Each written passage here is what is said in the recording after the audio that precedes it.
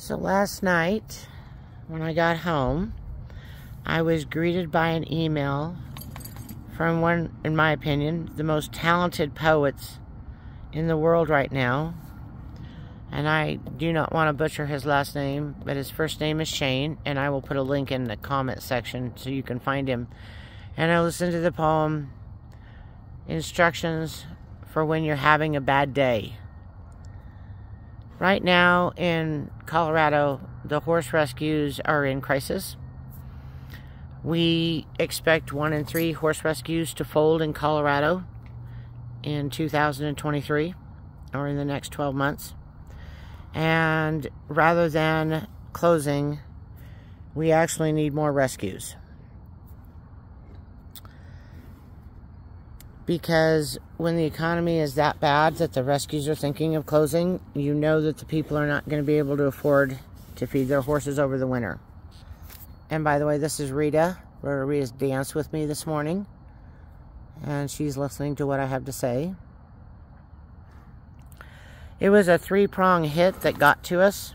The first one was our natural gas prices in the state of Colorado went up 54%.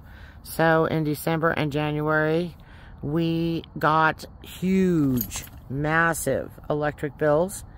And in January, most rescues donations dropped to 20% of the previous year. Yes, I did say that, 20% of the previous year. So it made for a struggle. When that happened, the foundations and the other organizations that help support us through grants for veterinarian care, hay, and dental work, they don't have enough money to help us anymore. So by March, most rescues were at about 15 to 18% of the previous year for the first quarter, and really struggling. And we live on, oh, we're going to get a beautiful shot. Oh, I hear Captain Jack. There's our Jack. He's peeking through. Do you see Jack peeking through? Yep, I'm going to let Rita play with Jack. Then, we live on $5 a week from our donors, usually. And the price of eggs went from 99 cents to $5.99. So we lost all of our egg money, so to speak.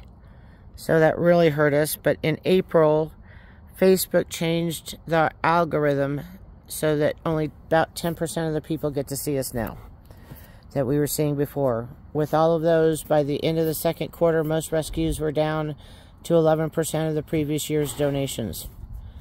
We can't survive on 11%. We are all coming up with new and creative ideas to stay afloat.